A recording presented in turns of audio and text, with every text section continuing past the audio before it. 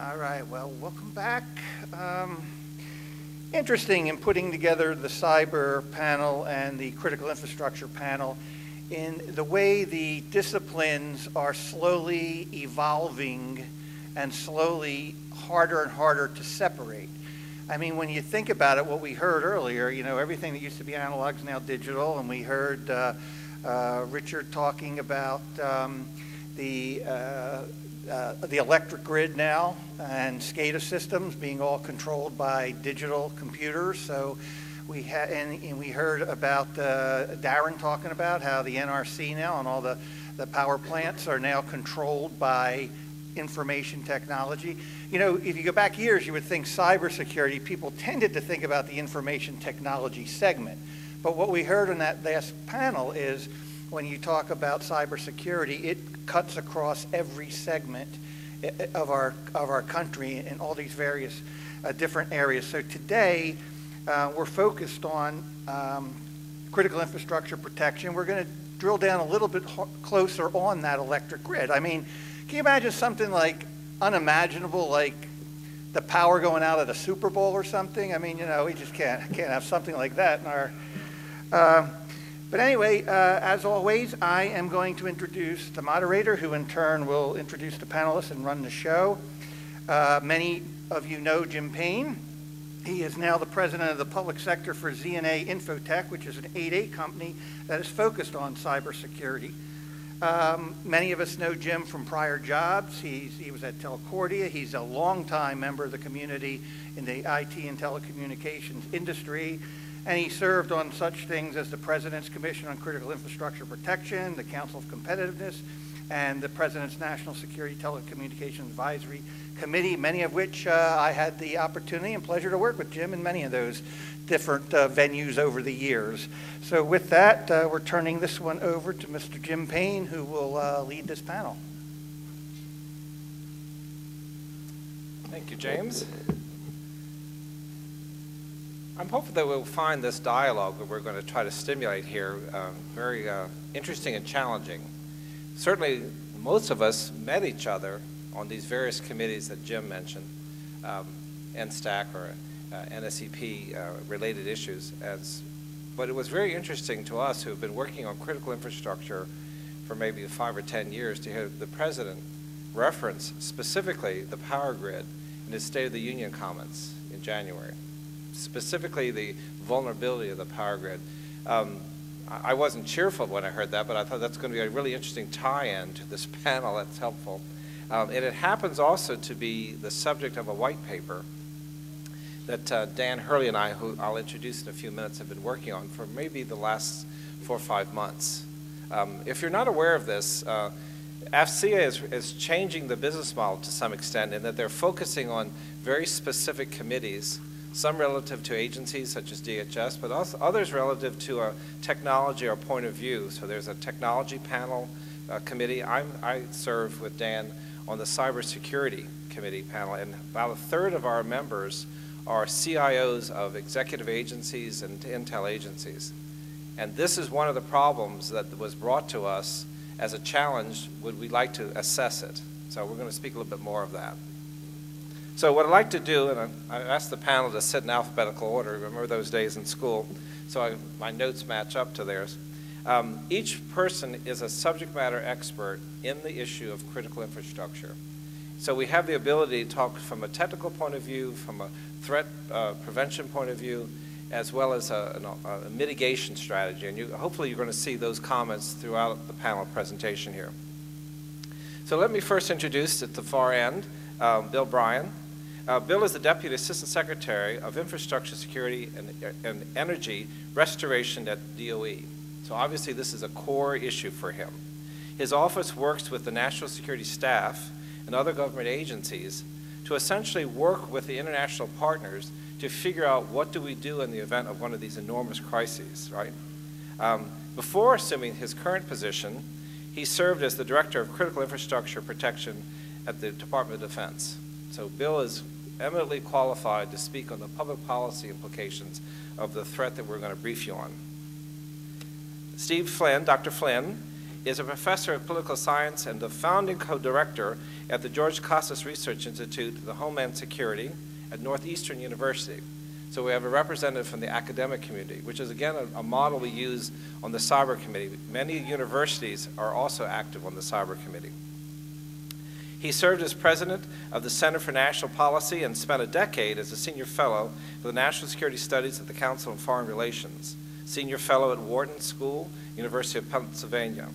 So he, again, highly qualified to comment on our subject matter this afternoon. Dan Hurley, second in from me. Dan and I go way back on a number of committees, the Way Forward, which was a classified initiative in the years past, the NSTAC relationships, the CWPI, the programs, enormously involved in critical infrastructure. Dan serves as the Director of Critical Infrastructure Protection at the United States Department of Commerce, NTIA, and a career member of the federal government at the SCS level.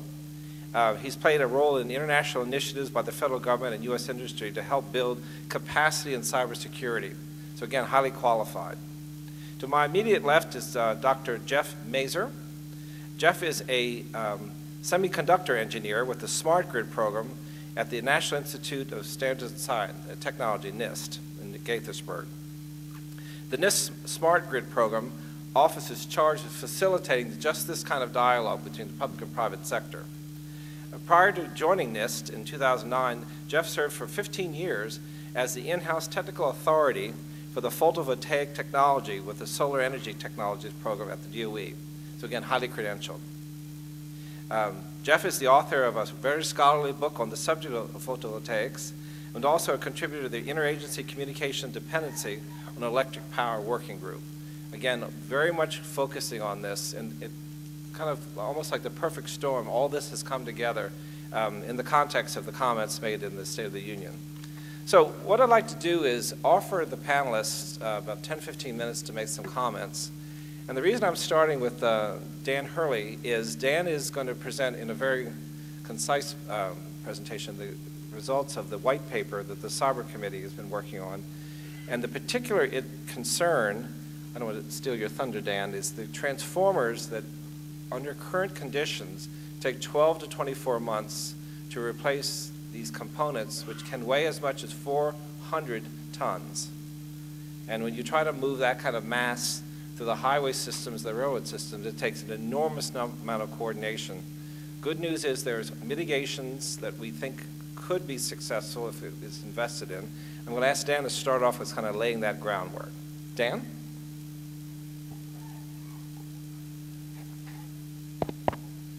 Good afternoon. Can you all hear me? Risk mitigation in the electric power sector. Serious attention needed. That's actually the title of the paper prepared by the subcommittee that Jim Payne has just mentioned. The three aspects derive from recommendations selected from that communications dependency on electric power study that was completed in 2009. That study, and Dr. Mazur was on the working group with me, compiled approximately 47 recommendations. The top 10 were included in the executive summary, and this subcommittee selected 3 of those top 10 recommendations because they each deal with a little bit different aspect. One of them deals with equipment, one of them deals with human interaction, and the third deals with technology. So we thought it made sense to look and see what might have happened in connection with those recommendations made back early in 2009, almost 4 years ago. Some of the information is good, some of the information is not so good. The paper, it highlights the risk that's inherent in the electric power grid, and it will report on mitigation efforts where they have occurred. Next slide, please.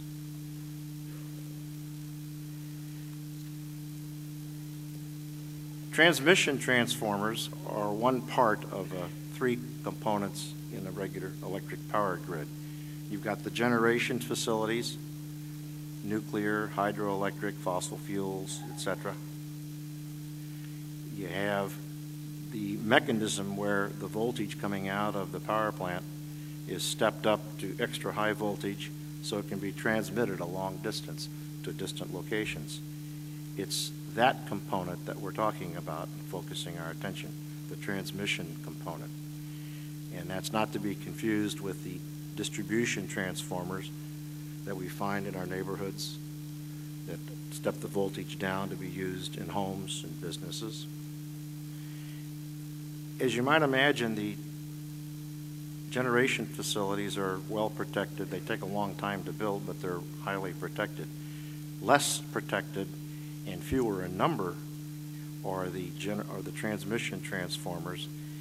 And the lead time for replacement is still, Jim, about 18 to 24 months. We'd like to get it down to 12 months. But what happened was when the electric grid in the United States expanded significantly in the 50s and 60s, they built these transmission transformers all across the country. The companies that made this stuff, they didn't have any more to sell. Some of them went out of business, they consolidated, some of them went offshore. Now, 50 or 60 years later, they have reached the end of their extended life, and we now need to figure out a way to get transmission transformers back. And to get them overseas, it takes 18 to 24 months.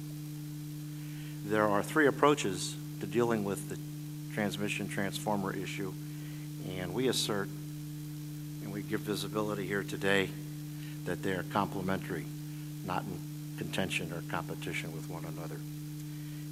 And I believe our panelists will talk a little bit more about the STEP program and the RECEX program, but I just want to real quickly summarize that.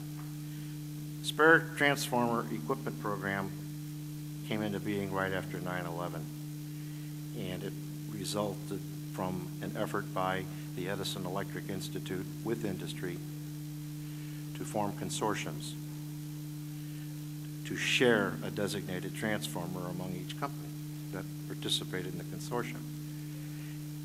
It's limited by scope to respond to a terrorist attack on a transmission transformer, and it requires a presidential declaration. So it's a good initial effort, but it's narrow in scope and a high hurdle to make use of it. About 2006, the Department of Homeland Security began looking into developing a modular approach to having transmission transformers, the type that you could pack them up on a convoy of trucks and take them someplace. In that sense, what the Department of Homeland Security and EPRI, which was the co-sponsor, had in mind was something analogous to what AT&T has with their national disaster recovery effort. Around the United States, in 4 locations are yards where AT&T has on trucks different components that are a switch for a large building. And so DHS's RECEX effort, they call it, is intended to be analogous to that. We'll hear more about that. And one other initiative we learned about during this update deals with the NERC, the North American Electric Recovery Corporation, and NERC has established something called the Spare Parts Effort, SPE. That's intended to have companies come together on a volunteer basis and identify, they know what equipment they might be willing to share. They have a spare equipment database that would allow equipment to come through and be shared anonymously. So it's broader in scope. It not restricted to terrorist activity, does not require a presidential declaration, but it's sufficiently new that it hasn't got much visibility and take-up. So among this white paper's recommendations are to try to give more visibility to NERC's spare parts effort.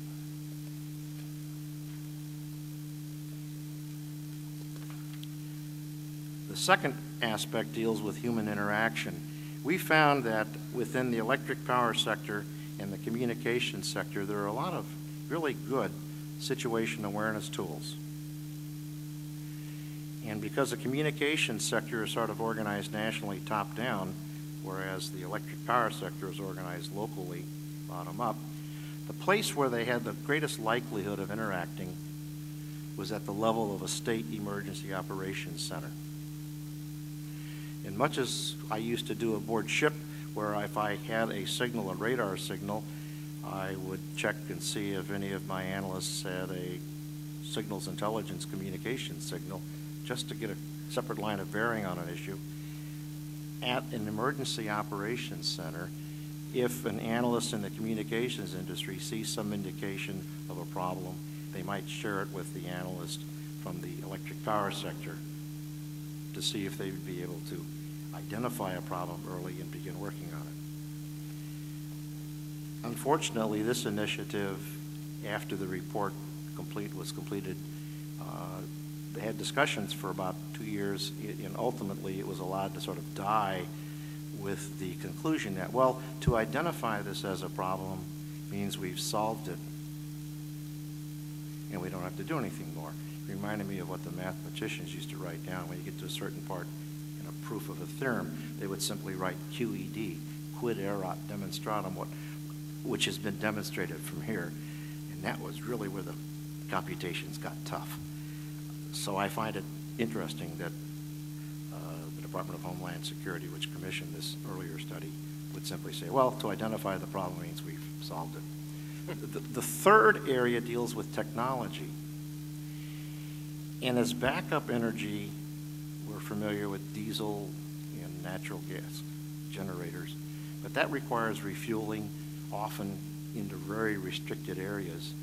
And so one of the first persons I called to join the Communications Dependency and Electric Power Working Group was Dr. Mazur, who was a photovoltaics expert, because we wanted to look into the issue of using renewables at certain critical nodes within other critical infrastructure sectors.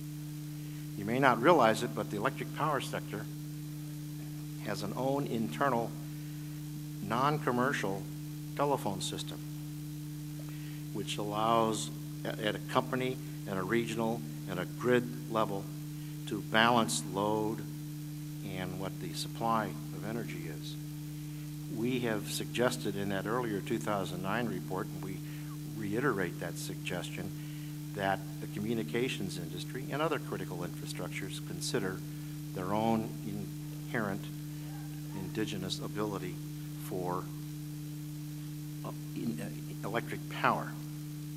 The study deals separately with other findings and recommendations, and I think what I will do is answer in follow-up questions some of our findings, and you've already heard some of our recommendations with respect to those three principal recommendations we selected to look at for a 4-year historical perspective. And I think I'll conclude at this point. Yeah, well, thank you, Dan. So Dan's kind of laid a baseline that speaks to an aging infrastructure in the 50 or 60 year since they were installed. Expected life expectancy about a 30 year. So many of them are at the very end of that life cycle, not many alternatives here in the United States, and yet a long lead time. Bill, I'm going to ask you to start the discussion on the policy side, since one of the areas of concentration of energy is just these issues. So give us your thoughts on that, Bill. Sure. First, thanks for the opportunity to be here today, for the invitation to speak, and also I thank all of you for hanging in there. You are the true faithful to be at the last session of a day before some kind of reception tonight, I understand. So thank you for sticking around and being part of the afternoon session. I did have the privilege of, during Sandy, to join Rich Serino from FEMA, Major General Walt Davis from NORTHCOM, to be part of a senior level team that was actually out in the field the first 10 days that the storm impacted the area. So some of my comments I'll be able to draw on some of those experiences as I go through my quick presentation here. First, my brief overarching comments on the white paper is the preliminary findings of the white paper clearly touch on the role of the federal government and what we're supposed to do in this area, right? They've touched on communications, they touched on integration, they touched on building partnerships, primarily our partnerships with industry, and we have very good partnerships with industry, and also the investment in technologies. And of course, from where I sit, all of that is wrapped up and addressed in three main areas: reliability, survivability, and resiliency. And that's how we, at least in our office, see the world. Reliability is what are those things that we can do prior to an event occurring to keep the system reliable and stable. Survivability is how can elements of the system withstand an attack or an event, right? And some of that has to do with hardening. Some of that has to do with protection. And yes, there are some nodes that you absolutely want to protect and keeping the system reliable. And then the final one is resiliency. How quickly can we recover? So everything we do and all the money that we invest in and the time that we invest fits into one of those three categories, and then we integrate those three categories. But let me give you a what-if story. What if we knew that beyond a shadow of a doubt that there was going to be a terrorist attack in the United States? And if carried out successfully, and we were pretty reasonably sure that this was going to happen, but if carried out successfully, it would render 100% of our offshore drilling capacity in the Southeast stopped. It would render 80% of the nation's refining capacity in the Southeast stopped. It would kill the electric power to the landmass the size of 3 states. If we knew this, I could tell you there would be panic. That's exactly what happened in 2005 with Rita and Katrina. Right? It wasn't a terrorist attack, it was a natural disaster.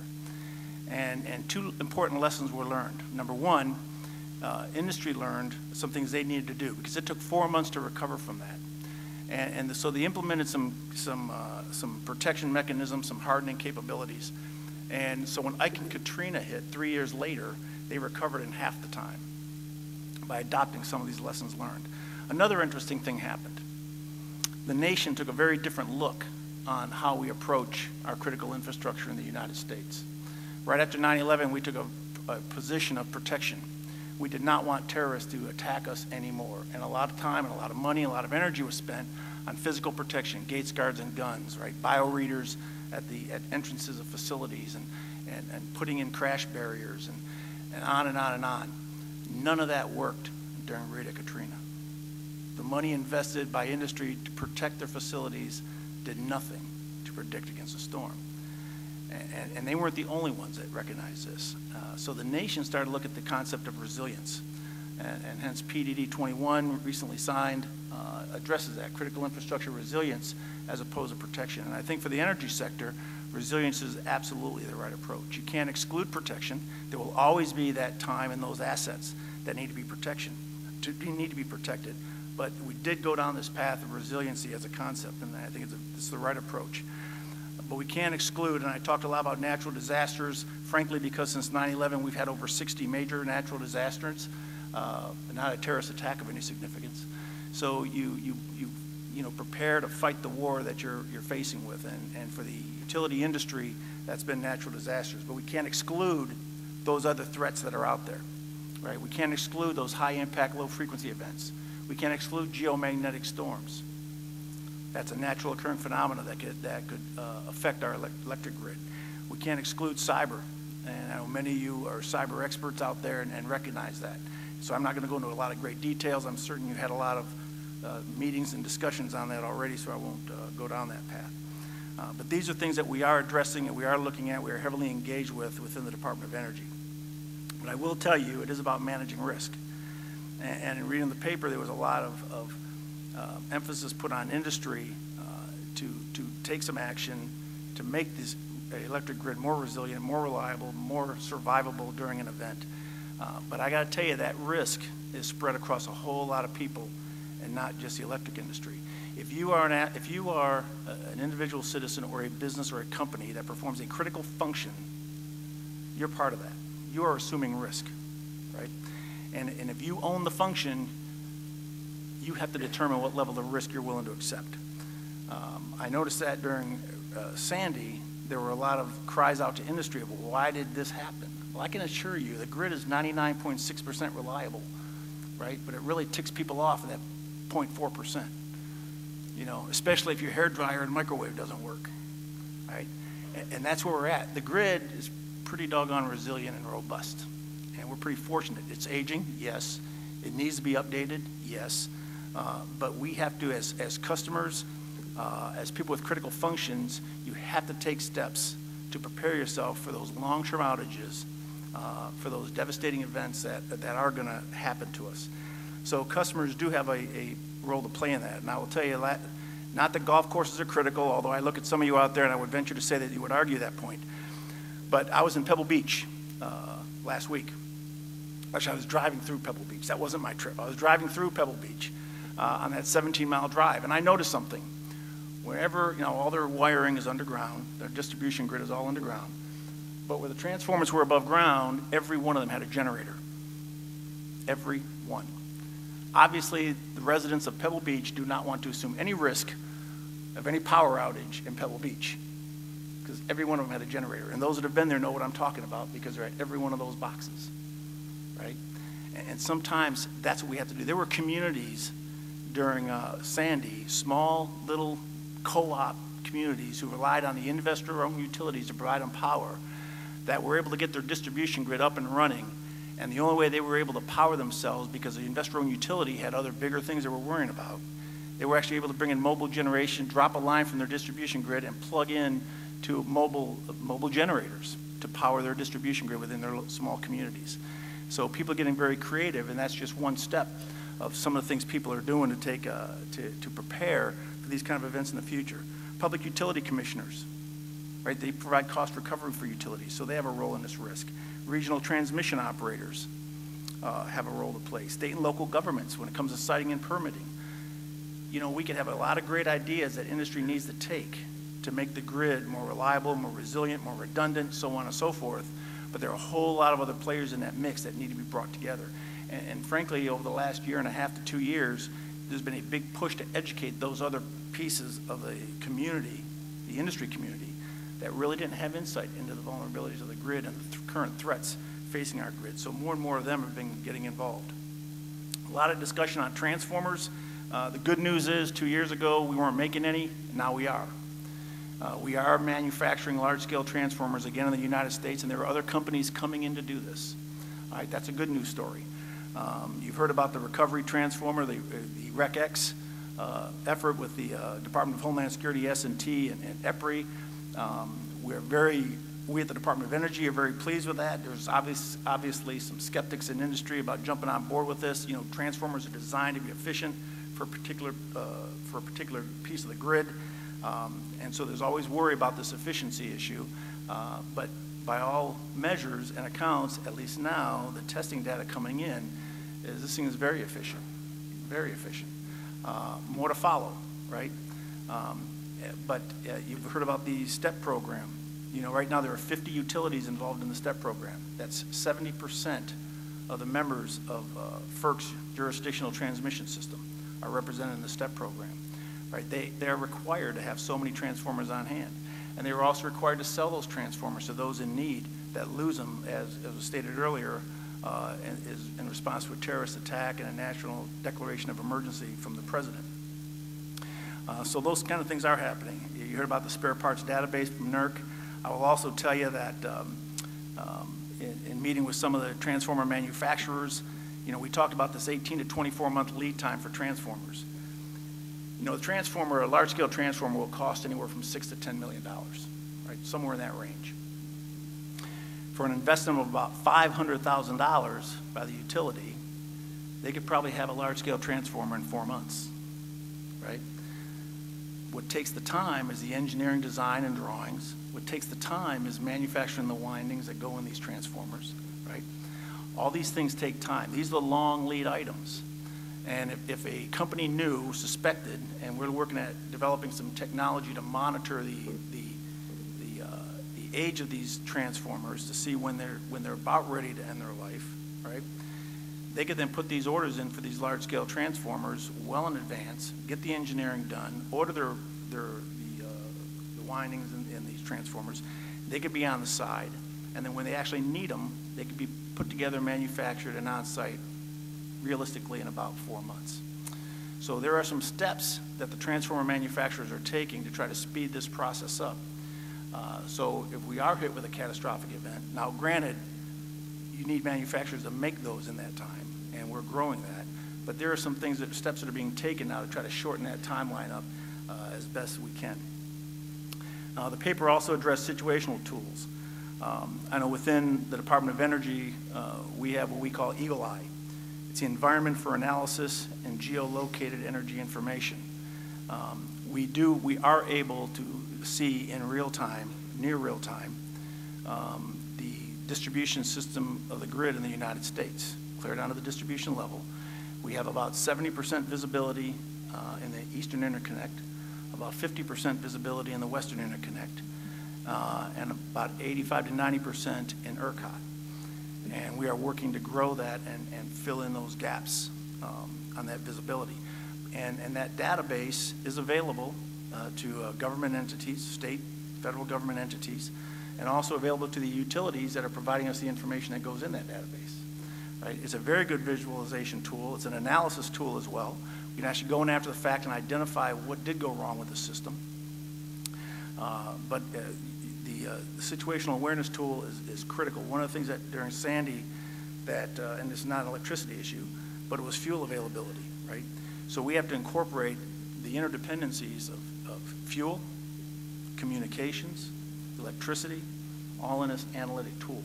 And these are things we're pursuing right now and using Eagle Eye as our base to do that with. I know the paper also addressed, as you've seen, using renewable energy for long-term outages. And in some communities during Sandy, they were actually talking about that. Hoboken was an example. They had 4 substations go out that service Hoboken. All 4 were flooded. They needed to be rebuilt. And wouldn't you know that one of the last ones that got built was the one that supported the housing area. So if you can imagine a large area of low-income housing without power in these high-rise apartment buildings, it was not a pretty scene, right? And the mayor of Hoboken was expressing what are some things we can do. Are there renewable energies that could be put on the roof, for example, and just provide enough power for emergency lighting in these buildings? Maybe just enough power for people to charge their cell phones. Recognizing you don't want to put a bunch of 110 outlets up there because they'll plug in their TV sets and everything else, but you can put USB ports in some of these charging stations in these apartment buildings using renewable energy for some of these long-term outages. So there are mayors out there in communities that are looking at whatever options are available for them to sustain some of these long-term outages, right? But technology is not always the answer. Certainly changes in tactics, and for the military types, tactics, techniques, and procedures. The same are alive and well in the utility industry. One thing that was very kind of strange, because we talk about critical nodes, critical assets all the time, and it's part of our vernacular, but it's not to these communities. And when they sustained this damage, they had no idea what was important for them. They had no idea what substations service the water treatment facilities or the hospitals or their high-rise apartment buildings, right?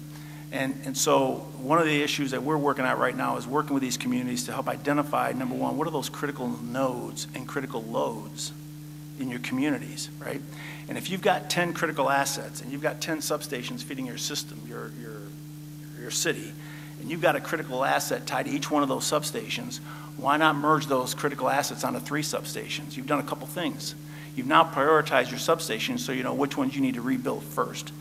Or you've identified those substations that truly need to be hardened. You can't afford to harden all of them. But if you can tie the most critical nodes to a certain number of those substations, you can then invest some money to harden and build up the berms and the walls and the flood walls and so on and so forth to protect some of these substations. So these are some of the things that we're working with. And then reconfiguring the local distribution grid to accommodate that. So as we look ahead, solutions are really determined by where you sit, right? If you're a legislator, your solution is to legislate. If you're a regulator, your solution is to regulate. If you're in the federal government like I am, you got to trust and cooperate, right? So we're in the cooperation mode. And so we do that based on our partnerships with industry. The all hazards approach to what we do is important. We just can't prepare for bad weather. We have to prepare for all those other bad things that could happen to our infrastructure. And it starts with education and information sharing, both between the government and industry, and then between the government and industry as a partner, and communicating that to the customers. So they'll be better prepared, allowing them to know what their role is in the restoration process, because customers do have a role in the restoration process, and also to provide realistic expectations for when they can expect their power back on. So I look forward to your questions, and that concludes my opening comments. Thank you, Bill. As I anticipated, it would be a good policy perspective from the federal government point of view. Let's turn it over to Steve, who, as a member of the faculty and research in the Northeastern as well as the University of Pennsylvania. Give us your perspective, Steve. Sure. Thank you very much for the opportunity to be here. And what I'd like to maybe focus on with my comments about is how I think the energy sector and electrical power sector in particular has helped us to start to think more broadly about this homeland security imperative, to move away from essentially a protection approach to one that embraces this concept of resilience, and a little bit of the work that we're doing to help give that some more definition. I was very pleased, as Bill Bryan just mentioned, that the President just came out on the 12th of February with a new Presidential Policy Directive 21 for critical infrastructure security and resilience, and it replaces the Bush-era HSPD 8, which was about critical infrastructure protection. And what is, at its core, I think, is what we're starting to realize is what we should be securing and protecting is not assets, but is the critical function that those assets provide. And then when you start looking at critical function and how to safeguard it, there are a whole range of risks that are not just man-made malicious intent risks that can disrupt those functions. And so we should want to look across that continuum for opportunities to address them, so the systems can better withstand the likely risk and be able to adapt to them and be able to nimbly respond and recover from them. And that's something I've been pushing for a while, and it's this concept of resilience. In 2007, I was working on a book with the working title was Rebuilding a Resilient Nation. Random House said there's no damn way they could sell any books called Rebuilding a Resilient Nation, so they called it The Edge of Disaster. Orange and black cover, and sort of playing that fear piece, I guess, element here. But and a good bit of my effort increasingly is how do we embrace, in fact, this capacity to roll with punches instead of essentially turn ourselves in knots trying to prevent every bad thing from happening, which I sense is realistic, not affordable, not sustainable. And the light bulb literally for me went on when they went off for the Eastern Seaboard in the heartland of our country in August 2003. I was here in Washington, actually in Reston, Virginia, in a cab on my way back to the airport to fly on the shuttle to New York, where I was at the time, the Council on Foreign Relations. And happily, the cab driver had the radio on, and I heard the grid was going down. I know enough about the grid at the time to go, this isn't going to get fixed very quick. So I was on the phone to the Hertz rental agency. I told the cab driver, don't stop at the U.S. Air shuttle, take me right to the rental agency desk. When I got there, I had my car, there was a tidal wave of people who showed up behind me. I drove up because my home is in Connecticut, and I'll never forget driving across the George Washington Bridge that evening going, oh, this is how the Dutch saw this place. Eerie thing to see the lights out on a global city like New York. But, of course, that was, we didn't know initially what caused it here, but it turned out to be, the tree and the ricochet effect and so forth. But it got me thinking, what if we knew that there was Al-Qaeda, we unearthed in a cave somewhere in Afghanistan, that Al-Qaeda was interested in targeting distribution or transmission towers, and highly secret notes, we find this, and now, oh my God, we got to tell the utilities about this. Well, who do we tell? Well, it's classified. Well, maybe we have to tell the chief security officer, okay, who we given a clearance, so that made some progress, who of course can't tell how we got the information or the details of information because it's secure. And what would we have been told him to do with it? Okay, we have Al-Qaeda who's interested in going after transmission towers. What was the utility supposed to do? Mobilize an army of utility workers to guard each one, or call out the National Guard? I mean, how would you protect it? And what would you be protecting? The real issue was not that we had a single failure of a transmission line, it was what it caused to the rest of the grid, and it turned out the grid was more fragile than people had presumed. And very importantly, because it was not a terrorist incident, we were able to have a very open and inclusive process to try to figure out what happened and what we could do better to make it more resilient going forward, including things like, I'm glad you're all seating, we could let the Canadians in the room and talk about what to do, since they share the problem. Imagine again it was a security problem. we couldn't tell the Canadians about the utility. Well, I'm up in Boston here, and we get a lot of our juice from Hydro-Quebec. Okay, so if we're talking about protecting the grid, I want you to go talk to the folks up there in Quebec, but, well, geez, they don't have clearances, you know, how do we? So part of our problem here with the protection focus is that it almost misdirects our attention. It leads us to almost to close off conversations that really get at the real issue, which is what's the problem, what's the vulnerability, what's the consequences, and how do we sort of engineer solutions going forward. So, you know, bit with that concept, let's try to flesh this out and how I think, and this very paper very importantly helps us in this thinking as well. What we begin with is not, I argue here, and I think there's some growing momentum to this, we need to throw out a model that I'm afraid has almost been completely institutionalized in the Homeland Security space, which is built around a probabilistic threat-based approach to dealing with what priorities we assign with regard to critical infrastructure. You know, it works in this very linear fashion, right? Risk equals threat times vulnerability times consequence. And it moves in that direction. You're first got to tell me there's a threat, then I will look at the infrastructure to see if it's vulnerable, then I will assess whether it's consequential, and if that's all bad, right, 3 lemons, then that's a priority. And if I don't have threat information, well, geez, we shouldn't inconvenience anybody to do it. You know, the whole crux of it is built around largely intelligence about the threat. Well, what's the problem with this? 2 really very straightforward ones. First, hard to get good intelligence, timely enough, you know, to deal with this. And especially a problem when talking about infrastructure, which takes years to build and is going to be around for decades, like we're talking about these transformers. So your window of opportunity to think about safeguards isn't when you get the threat warning. That's usually long gone. The time to think about how to safeguard that asset would have been when you built the damn thing and when you're doing maintenance and upgrades and all the rest of it here. So the whole idea that the trigger for dealing with critical infrastructure protection should be around threat. You have to show me conclusively there's somebody out there who's intending to actually carry out this attack before we do something. Makes no sense for critical infrastructure. Right? So that's the practical. But it also sort of gets at this core issue of that the threat ultimately is a problem if we lose function. And we need to think about how to assure continuity of function. And there are a lot more ways in which that happens than just relying on man-made threat. And so if that's the case, we need to invert the whole paradigm. My argument is you start first by saying, what's the critical function? What's the critical function? What's the critical need for our society? All right, now, it turns out, as the President rightly noted here, is the most critical of our infrastructures turns out to be power, because energy, because you don't have that, none of the rest of them work.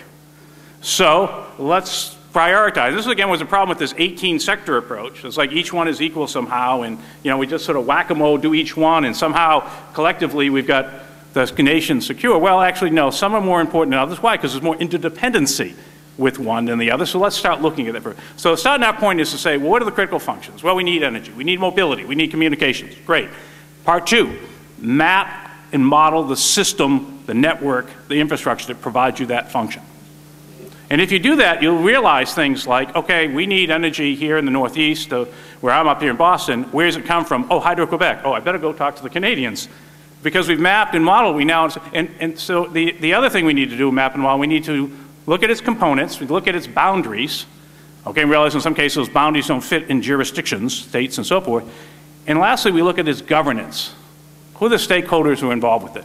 Because I can come up with very elegant solutions here in Washington or somewhere else, but if I don't actually know who the stakeholders are, who have the levers of power, I'm not going to get to where I need to go. So we start with what's the capable function, and then we say what's that we want to safeguard, what's the system network that provides that function, breaking that around components, boundaries, governance, and then we go, what would disturb it? If it's critical, we should be interested in looking at the whole menu. What's really important for our security and prosperity is the continuity of that critical function. So what would disturb it? Mother Nature could disturb it. Not maintaining could disturb it.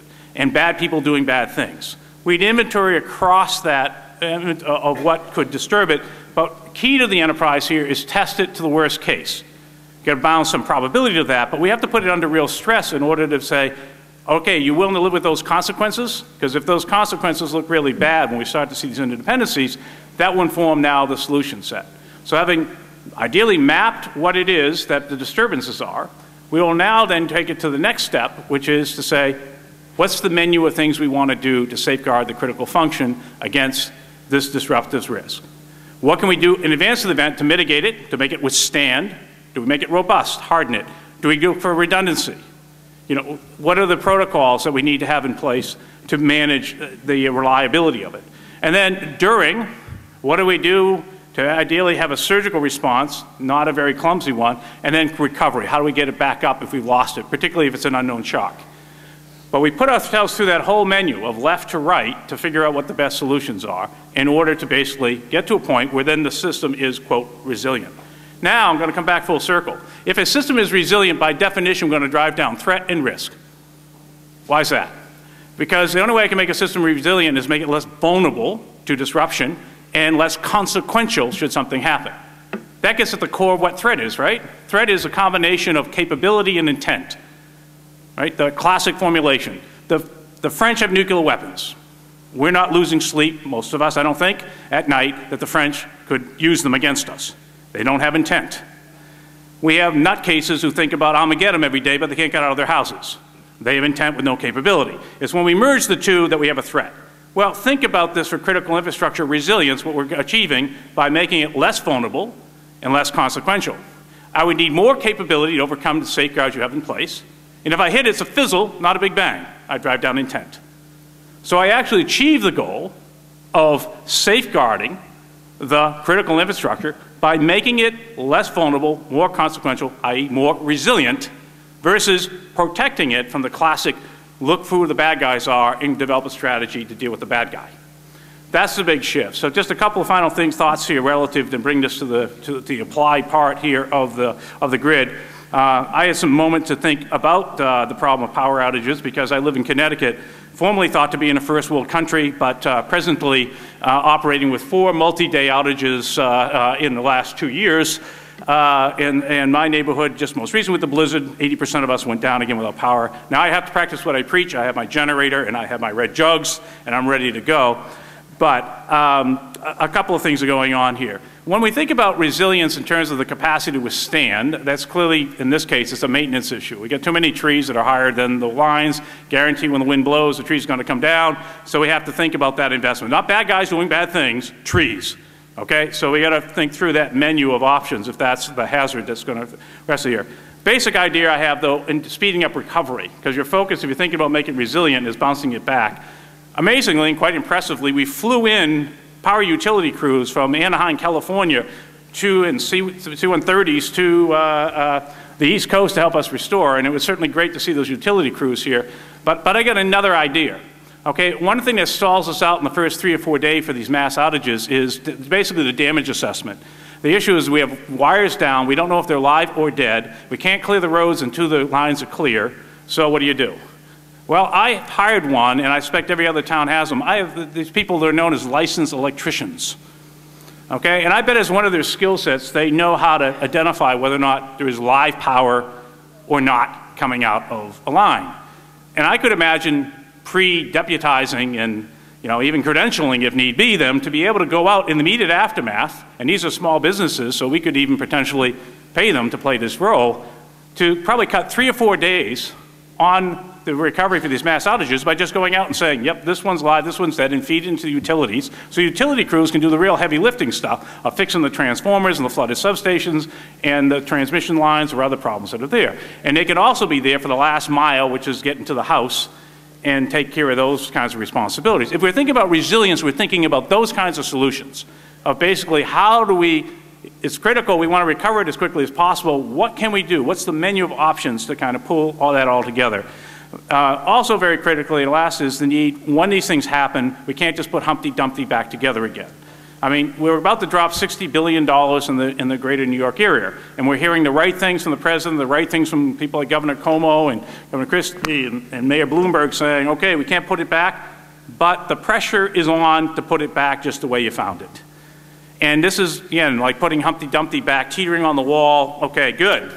These are so rare and unknowable, we can't actually plan for them. This is nonsense. So going forward, every time we have a disaster and we're going to put money into the system, let's make sure we spend it wisely to make that system more resilient. We get a threefer. We get the economic value. We can probably make it greener and more efficient. And we also ultimately improve our security by making it less vulnerable and consequential, i.e. driving down the risk of somebody we want to target. Thanks very much.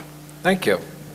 Steve, you underscore the reason we wanted to have this panel. It's a very healthy forum to have these public discussions. This is almost the quiet vulnerability, because not people think about it until you've lost your power in your kitchen, right? This is a much more complex problem. So in the spirit of what we can do to mitigate this, our last presenter is Dr. Jeff Mazur, and he's going to focus on one of the alternatives in photovoltaic battery technology. Yeah. Sure. Good afternoon. I'm Jeff Mazur. I'd like to spend a few minutes discussing this third issue that Captain Hurley mentioned in the three recommendations that are being considered here, namely amelioration of long-term outages by various technologies, and in particular photovoltaic solar cell technology. I want to clarify that by long-term outages, we're talking about something that's more than 2 weeks in length. So the first thing that comes to mind with any kind of outage is that you have a big supply of diesel fuel or gasoline for a gas genset or something like that, but you can see that for various kinds of emergency situations, whether they're man-made terrorist or natural disasters like Katrina, this whole business of transporting fuel and operating that type of equipment for long periods of time becomes very problematic. So we look towards renewables, and that's exactly what the issue is here. So these are the things I'm going to go over very quickly. I'll just tell you about PV and show you the applicability of photovoltaics to the amelioration of long-term outages, particularly in the context of Department of Defense installations and critical infrastructure. Photovoltaic technology was invented, well, solar cells were invented around 1953-54 at Bell Telephone Labs, and for a few years they were just scientific curiosities. They were low efficiency silicon devices. In the early 60s, people realized that they could be used for outer space power supplies. It wasn't until, because of their great expense, it wasn't until well into the 70s that they were starting to be used for premium power, very expensive power in standalone battery-based systems, almost entirely in developing countries. But then around the end of the 90s, the production price came down so much and the efficiency went up so much that they started to be deployed in a grid-tied environment in developed countries. And these days, almost all photovoltaics goes in as battery-free grid-tied in developing countries. Even though the technology was developed at Bell Labs here in the United States, most photovoltaic technology, most solar cells, most photovoltaic modules are made offshore, and China has well over 50% of the market. You can see that there's quite a bit being deployed now, over 67 gigawatts. To give you an idea how much that is, the Pepco, what used to be the Pepco generating plant, I think it was the Pepco generating plant just south of National Airport, which you've probably seen if you're flying in from the south. National Airport was rated at about 460 megawatts, so 67 gigawatts would be, I don't know, 140 or so of those plants. So a good bit of photovoltaics is already deployed, most of it in the form of battery-free, grid-tied environments to feed into the commercial power grid. Here you can see the growth of photovoltaic technology starting around 2001 or 2002 or so. It really started to grow quickly. For the 10 years from 2000 to 2010, the growth averaged over 40% a year in terms of megawatts shipped. And in particular, in 2011 and 2010, there was a continued strong growth of this technology. Here are some large photovoltaic arrays in the United States. In Europe, there are even larger arrays. There are some arrays over 25 megawatts, and in the PRC, the Chinese government is in the process of installing a 2 gigawatt, that's 2,000 megawatt array at Ordos City in northeast China near Urumqi. But there are also several large arrays in the United States, and of course many arrays on the order of a few kilowatts on the rooftops of homes and of buildings. But here are some utility scale arrays. All of these arrays are grid tied, and they all exist for the purpose of lowering energy bills. In particular, notice the array. One array is, where are the arrays? That's a good question.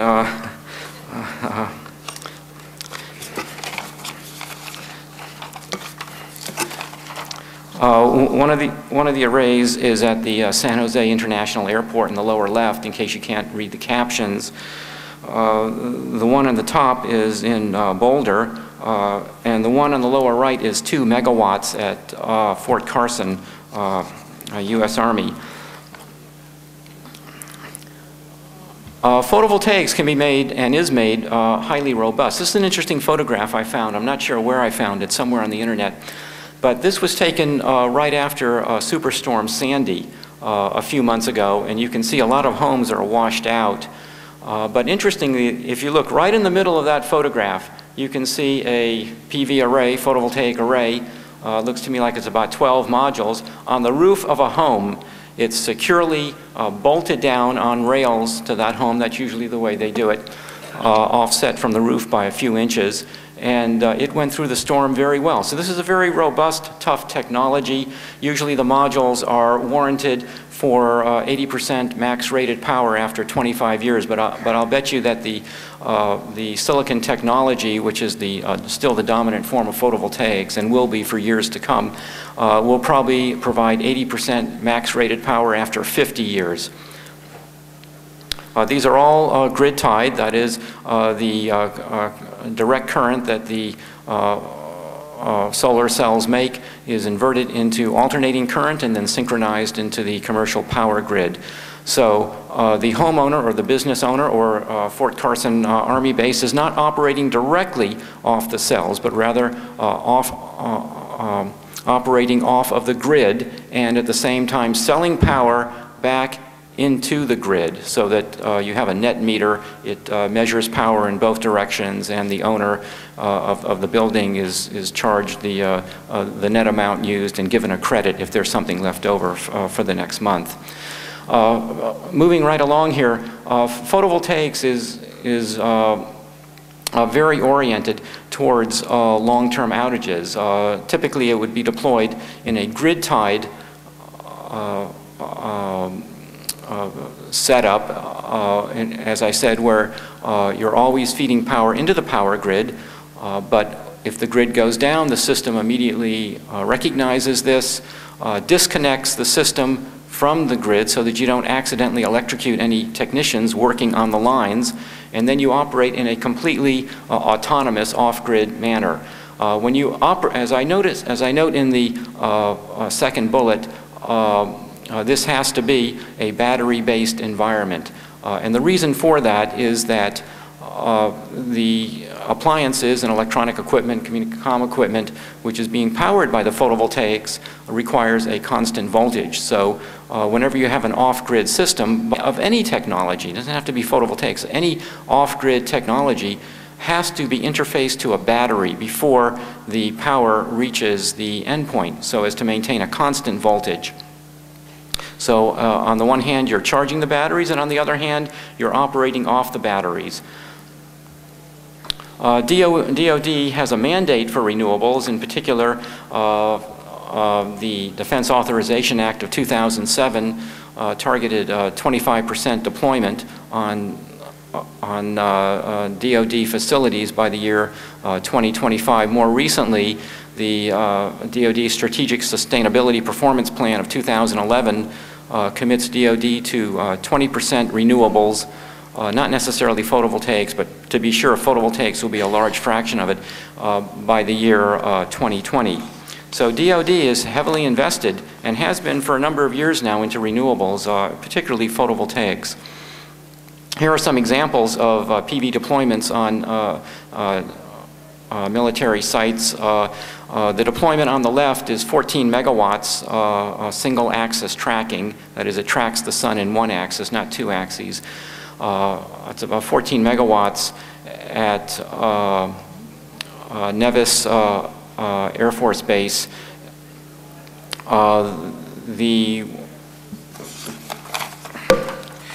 At Nellis Air Force Base, excuse me. That's in Nevada. The one on the right is in the process of being built. That's over 14 megawatts, and that will be at Montaigne Air Force Base in Arizona. Again, these are grid-tied for the purposes of lowering the energy bill. The base operates off of the grid and gets a credit for the power that's sold back into the grid. If batteries were Thank you. If batteries were supplied, these could be completely off-grid autonomous installations if need be. I don't think they've been built that way, but they could be. Here are some examples of purely autonomous PV installations that are used for critical infrastructure. These include microwave repeaters, radio frequency repeaters on mountaintops in remote areas. The one on the right is at a few kilowatts at Kirtland Air Force Base in New Mexico for remote communications. Here are some more examples. A microwave repeater. Notice the towable array on the right. I wanted to include the bottom photograph. This is very interesting. This is a thin film array. It's copper, indium, gallium diselenide, or CIGS, C-I-G-S. In a foldable array. It's man-portable, backpack carried, that can be used for recharging radio batteries in the field. Let me just spend 2 minutes telling you about advanced energy storage. I'm with the Smart Grid program at NIST, and I can tell you that energy storage will be a very big part of Smart Grid, because as Smart Grid develops, renewables will become a bigger and bigger part, PV and wind and other renewables. And at least for PV and wind, you have a considerable amount of variability, and consequently, you have to have a lot of storage when you have a lot of renewables. I'm not talking about a few rooftop arrays here and there in the neighborhood. I'm talking about many, many thousands of rooftop arrays and also some big utility scale arrays. You have to have storage to accommodate that. And in particular, as I point out here, battery storage in order to level out the supply with the demand. So there's a lot of work going into advanced energy storage, particularly by ARPA-E at the Department of Energy. Batteries have usually been some version of lead acid because they're highly reliable and they're relatively cheap, and they can be they can survive many, many recharge cycles, but they tend to have low energy density. So a number of alternatives are being researched right now, in particular various versions of lithium-ion batteries that have high energy density, sodium-sulfur batteries that have high energy density but they're high temperature, so those are used for immobile large deployments. As I said, ARPA-E is putting a lot of work into this, not just for support of the grid, but also for electric vehicles. Here are some other energy storage options that are being investigated. In particular, I point out to you fuel cells. Fuel cells are actually becoming quite popular in large sizes. We've all heard about the fuel cells at Google, for example. This is quite a developed technology, and I think we'll see that as the price comes down, fuel cells will become more and more significant. So here are my conclusions. First of all, photovoltaics is a mature, robust technology, and it's quite well suited for supporting critical infrastructure during long-term outages. DoD and telecom companies have already started deploying this. DoD does have a mandate for renewables, but unfortunately, telecoms do not have a mandate yet for supporting long-term outages. Most of the over 200,000 cell phone base sites in the United States have several hours of battery backup, but certainly that will not get us through a long-term outage of more than 2 weeks. And unfortunately, there's no mandate for that, at least not that I'm aware of.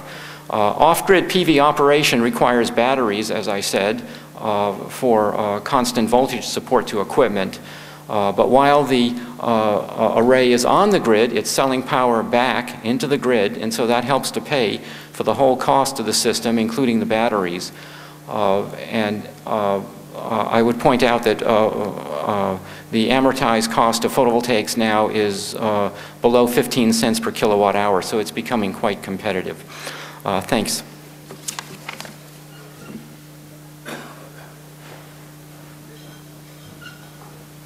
So it's a classic story of good news, bad news.